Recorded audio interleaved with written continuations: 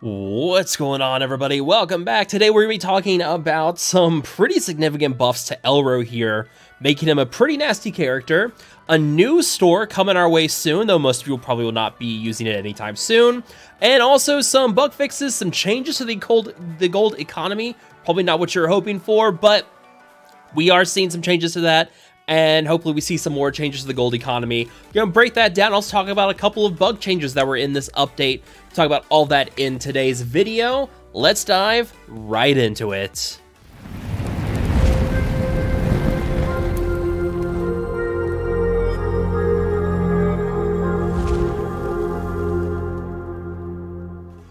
So it starts out with a Discord post from CG Hemophilus, and for the record, I did double check this. All of the updates like this will be posted on Discord. It's not going to be done on the website. So if you are looking to get an update on these, make sure you go check out the Discord server for Heroes of Middle-earth, and then you'll see the game updates announcement channel, and that's where Hemophilus will post things like this.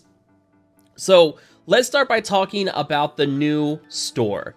And if you've played Galaxy of Heroes, you've played Marvel Strike Force, this is going to be a very similar store. The one you've seen before is basically shard supplies, in which once you get extra shards of a character, once you take them up to 7 stars, those will convert to currency in this new store. Now, currently, this store is only going to have blue gear and material and ability materials, but do not be surprised to see someone become farmable inside of that store. Like, for instance, Galaxy of Heroes has General Grievous. You have Ultimus from the Ultra store in Marvel Strike Force. So you're going to see probably at some point some character becomes farmable in there. I have no idea who it's going to be. I don't really want to speculate on that at this point because there's a whole lot more stuff we got to talk about in this. But they will note right here, 1 excess character shard converts to 1 shard coin. That's a pretty low conversion rate, especially when you compare other games that have done this. So it's going to be a 1-to-1 ratio. So hopefully that means items in the store won't be that expensive. But when the data gets pushed later, I'll be able to talk about what's in that store and my thoughts about it, and if it's going to be worth it. Moving on from that, Elodin. We do finally have specifics on Elodin. June 15th at 8 a.m. Pacific time is when the event starts. It ends June 21st at 8 a.m. So you have 6 days to do this marquee event for Elodin. Same thing we had with Arwen's event. If you do up through the 4th tier, you will get a 3-star unlock of Elodin. Beyond that, you can then gear up your Elodin, and you can take them up to 5 stars to do tier 6, which will get you 500,000 gold, 250,000 character XP, and 10 of the green epic ability material bottles. Those are used for some of your higher end ability upgrades. But if you do tier 5 with your 3-star Elodin, if you gear them up a little bit, you'll get 10 luminous crystals, 50k gold, and 15k character XP. Alright, yeah, so pretty much standard for what we've seen with Arwen. I would expect this to be the standard for marquee events going forward. Elrond's adventure begins shortly. We've already talked about that in another video. Starts Monday, June 26th. You'll be needing to use elves for this, where tier 5 will get you Elrond unlocked. That requires 5 elves at 5 stars. Ideally, the best team right now is probably going to be the 4 Rivendell elves plus Naramiri or Leliel. I think Naramiri would probably be a little more useful because you get at least a heal out of her with that elf team. But we'll do some footage on that when we get to the Elrond event. Moving on from that, gold economy changes, and this is something that I think is going to be a little contentious within the community. I like what they've done here, but I also need to see some adjustments for free to play soon, especially because free-to-play have not really had any increases in gold outside of the bonus chest, but you're not talking a huge increase in gold from that just yet. Going for gold, basically any of these previous offers that you bought, there was not a lot of gold in them. They are adjusting that up. Like, for instance, the offer that's going to come with Elden is Marquee event. If you buy that, it usually gives 15k gold. The one for Arwen did the same thing. So now if you buy it, it's going to give 100,000 gold up from 15,000. Huge increase in gold on that. These will be retroactively mailed to people who bought these offers. Now, I also did ask if this means that these offers will be recycled for people who did not buy them. And from what I was told, that is not going to happen. Not really something they can do or really have in the works right now.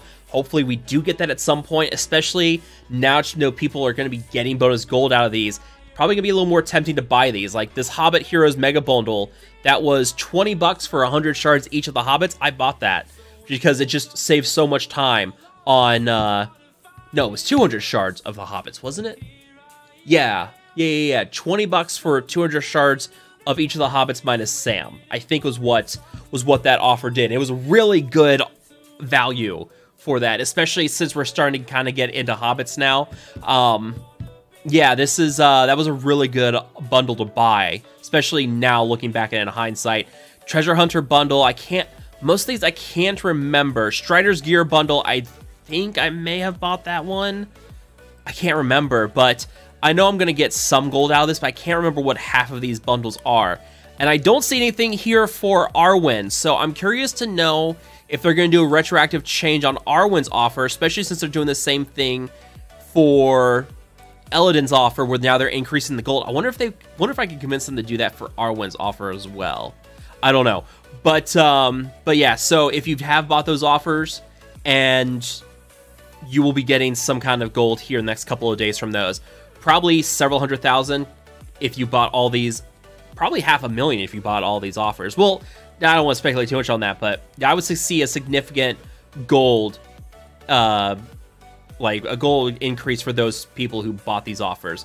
Hopefully we do get some free-to-play stuff. I mean, man, free-to-play could definitely use some gold, especially since right now, I guess, at this point, you have to assume that the gold income is going to be coming with the raids. And free-to-play's just got to hang on for however long that raid's going to be. Hopefully it's next month. And free-to-play can start getting some gold in, because, man, you guys have got to be hurting for gold at this point. I cannot imagine what it's like being free-to-play and just not be able to get gold right now. Like, it's got to be pretty bad. Moving on from that, the new campaign chapter, Guild Battles Chapter 5. This is going to be good.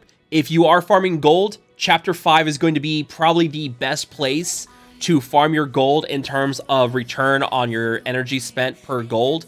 Right now in Chapter 4, it's pretty comparable to Chapter 6 in terms of campaign, but Chapter 5, as far as I can tell, is going to really blow that out of the water. I believe it's 130 or 140 gold per campaign energy spent, which is going to be a huge increase. Right now, Chapter 4 is, I think, like 110 or 100, yeah, not even 110, like 102 for a single per gold spent or per energy spent.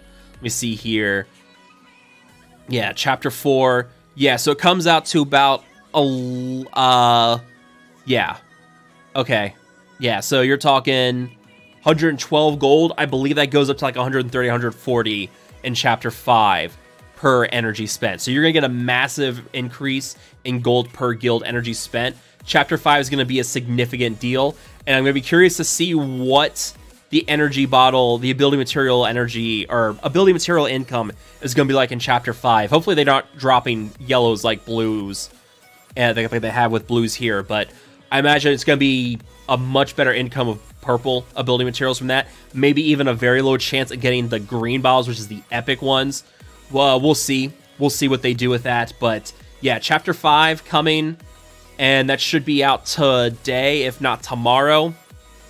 And we'll dive through it. Maybe we'll see some new characters in there as well, and we can do some theory crafting with their kits, like we had with Gollum and Gimli and Legolas's kits and the guild battles as well. We'll see how that all pans out.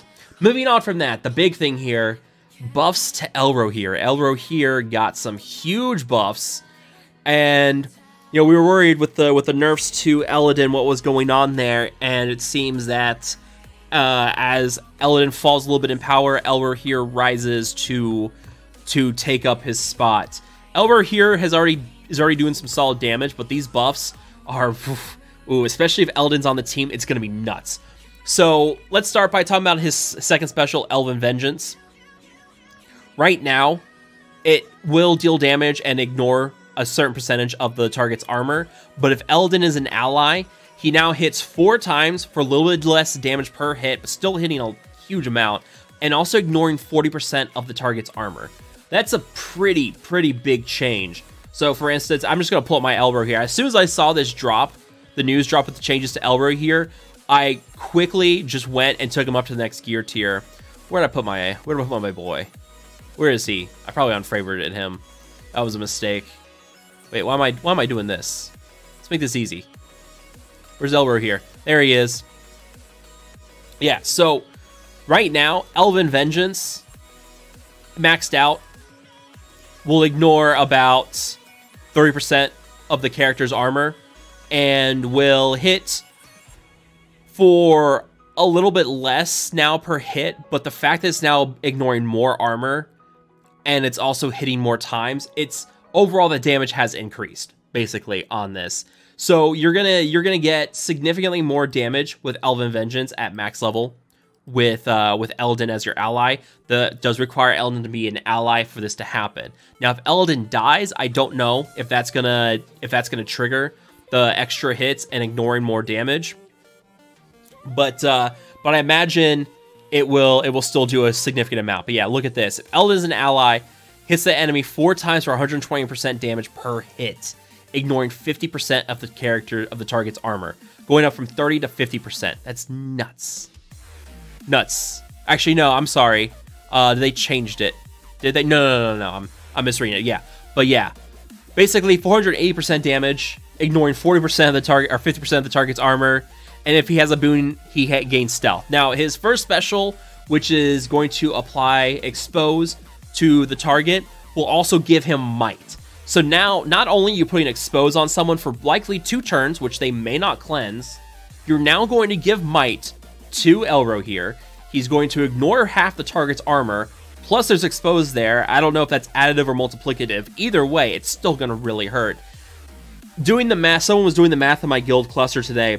We're looking at probably somewhere around 15k crits on, or 15k total hits, total damage done with Elven Vengeance at max level, fully upgraded 7-star Elrohir. This could very likely one-shot some characters out there, depending on how things pan out. So do not be surprised to see Elrohir turn to a bit of a monster now because of that buff. And not to mention, you also get bonus crit damage here with the retaliation, and that ties into more of his changes here, and that his passive. Now he gains 20% bonus crit damage, and then when an enemy attacks an ally with Provoke Raton, he retaliates. But if that ally is Eladin, increases retaliation damage by 15%. That is new. That is not in his kit already. He is going to still get the 20% bonus crit damage, but now that bonus retaliation here now. And keep in mind, he's already getting bonus damage with his retaliation because he's using his basic, and every boon on him is going to stack up an additional 15% damage per boon on him. So at the very least, he's getting might here on Deadly Grace. So while he has that and he's retaliating and Eldin's getting hit, but now you're getting retaliations with this, and it's going to deal a lot of damage. And then you finished off with Elven Vengeance, and then he gets stealth here, which is another boon. So he's going to keep boons on him. And that's not to mention what Rivendell is going to do. If we get Deadly on Elrohir from Eladin's special, that's even worse because now you've got bonus crit chance to go with this bonus crit damage. You've got regenerations, you've got defensives, you got boons coming from Arwen on the team as well. So both Lomian and Elrohir are going to do some nasty damage on this team with how these things are building up. Lomian's going to kind of rely on those bonus those boons to really get that bonus crit chance in on a single target hit. And now you've got another nasty single target hit here. It would not surprise me if built correctly, and depending on who you're fighting, it would not surprise me to see both Lomian and Elrohir just delete 2 enemies off the map right away. Like, it's going to be pretty crazy. And not to mention, they both have pretty fast speeds. 175 speed on Elrohir. Lomian, I believe, is also pretty quick. Elrohir, I think, is number 4 in terms of speed. 174. Lomian is right behind Elrohir. So 2 of your faster elves in the game have some of the most ridiculous single target damage now within the game. Lomian with his ultimate is going to destroy things. Same with Elrohir. Both these characters, like, that's where your damage is going to come from with this team. Not a lot of AoE damage. Elrond has some, but in terms of single target damage, it's going to be hard to find a team that will be able to outperform them in terms of single target damage. They are just going to be able to delete some members with this. So moving on from that insanity that is Elrohir's buffs, a whole bunch of bug fixes. There's an issue right now where you can try to sim more than 5 hard battles and the game just tells you it's an error. Just change the sim amount to 5. That will be fixed. But yeah, there's a whole bunch of bugs here. I'm not going to really go over most of them. One big one to note here, it's listed improvements and bug fixes, but this is a very nice one. Hard nodes now reset every night at the same time as your daily objectives. So when your daily objectives reset, that is when hard nodes now reset. Let's see. Soft lock that occur when somebody strive for the first time. Let's see. Where's fixed an issue where guild officers, that was a big one. Guild officers are now able to finally like remove members or remove leaders who aren't active anymore. PvE character's leader ability now shows up properly in the setup screen, which is nice. Let's see, is there anything else here? Off the top of my mind, I don't think there's anything else that I noted that really stood out to me. I'm sure there's some in here that I'm not catching right now. It's also getting a little late at night. Elrohir. Why do I keep saying Elrohir? Is it Elrohir? Is it Elrohir or Elrohir? Have I been pronouncing it wrong this whole time? No, it is Elrohir. Okay. So yeah, there's a typo in that. All right. I'm not gonna get too pedantic about that, but jeez, man. It's almost 11 o'clock at night, and I'm like, man, there's no way I've been reading his name wrong this whole time. Yeah. Yeah, also, Elrohir's Deadly Grace now has the proper ability descriptions in it.